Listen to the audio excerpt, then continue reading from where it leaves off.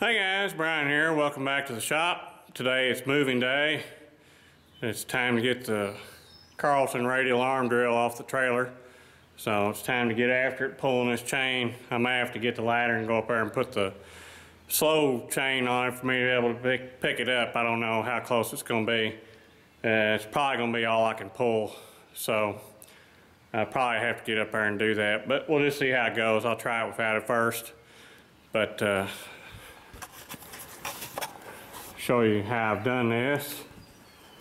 And this is similar to how they had it slung when we put it on here. I've got everything's run clear of all the brackets and wires. You want to be sure that you're not pinching anything when you're picking up.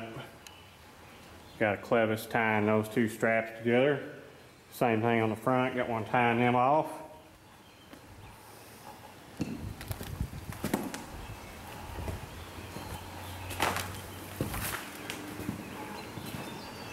Around here on this side, we're good and not up against anything. It's off the elevation screw. Just got it strapped all the way around the arm there. And it's tied together with clevis also. So, I guess I'm gonna get to yanking on this thing and see if I can get it up.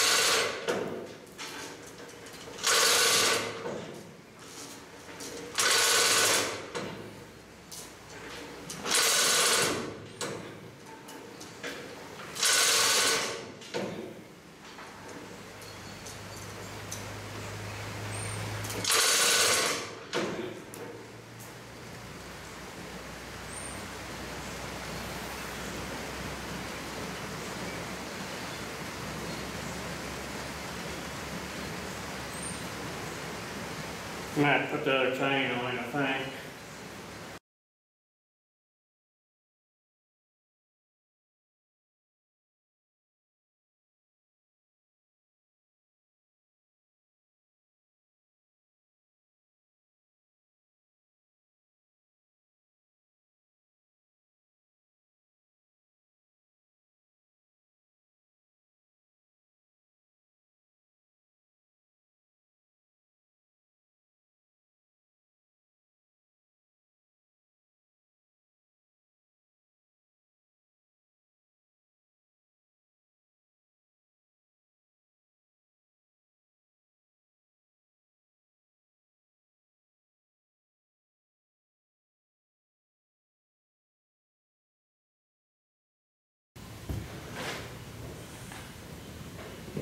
Sucker's for sure heavy.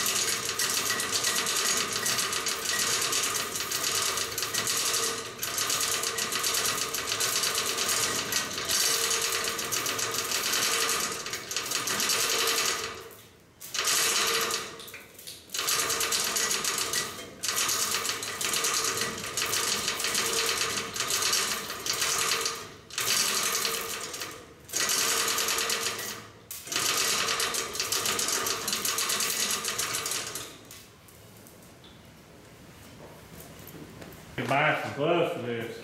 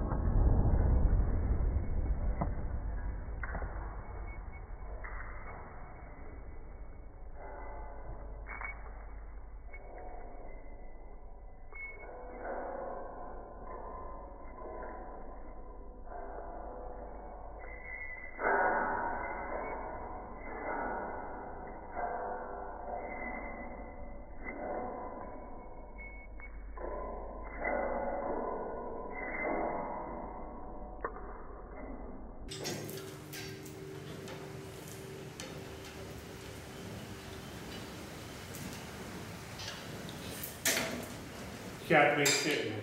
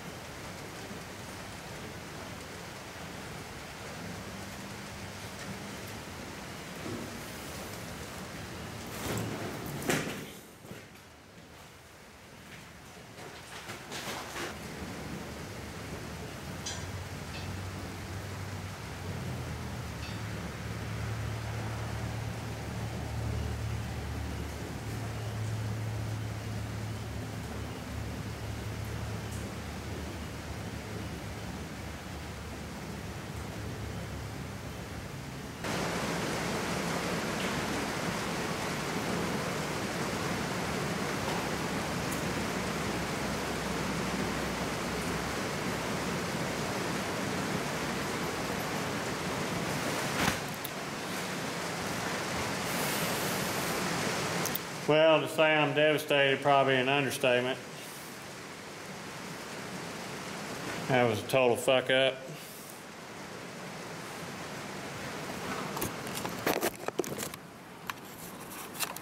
Show you the carnage. Cracked concrete multiple places. Crack there, crack here. Got a hairline crack running up through here. So, didn't do it any good.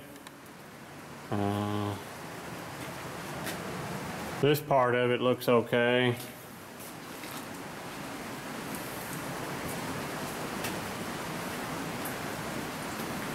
There's the culprit.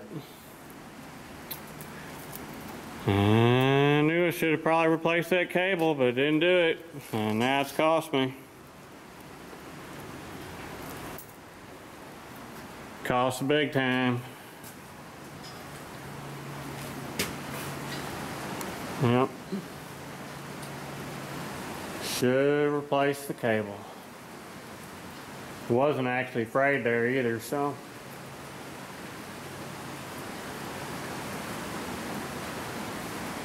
But if it wound up that tight, it's pulling sideways pretty good on it there.